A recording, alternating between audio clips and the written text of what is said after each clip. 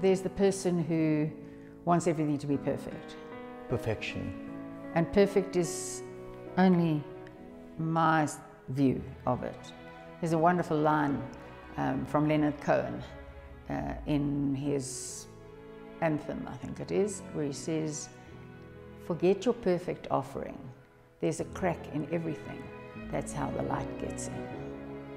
Wow. So perfection,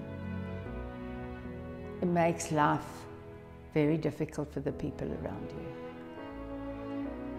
You know, you speak to anyone who's grown up with a mother who's a perfectionist and who continually complains that no one helps them in the house.